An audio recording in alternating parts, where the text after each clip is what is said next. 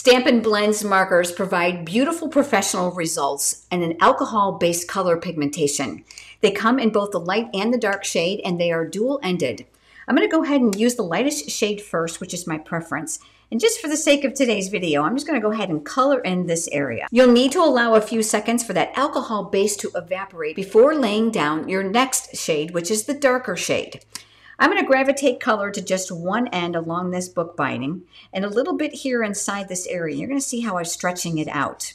Again, you're going to need to allow that color time to evaporate. The secret is to coming back to the lightest shade, and you're pulling the dark and the light into one another, and that's going to virtually dissipate those harsh lines between those two shades. As this evaporates, it's going to become more of its true tone, and you'll have professional color results every single time.